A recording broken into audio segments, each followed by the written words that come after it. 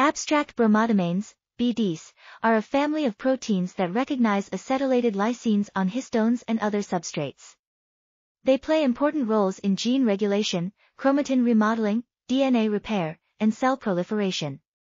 Recently, BDs have also been implicated in various diseases such as cancer, inflammatory disorders, cardiovascular disease, and viral infection. To combat these diseases, researchers have developed several compounds that target BDs, either by inhibiting their activity or by degrading them.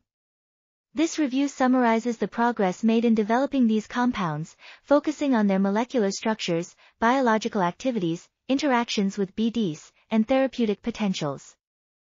Additionally, it discusses the challenges faced during the development process and the future direction of research. By understanding the mechanisms behind the development of these compounds, researchers hope to improve upon existing treatments and develop more effective therapies against diseases involving BDs. This article was authored by Zhaoping Pan, Yuxi Zhao, Xiaoyun Wang, and others. We are RTCLTV, links in the description below.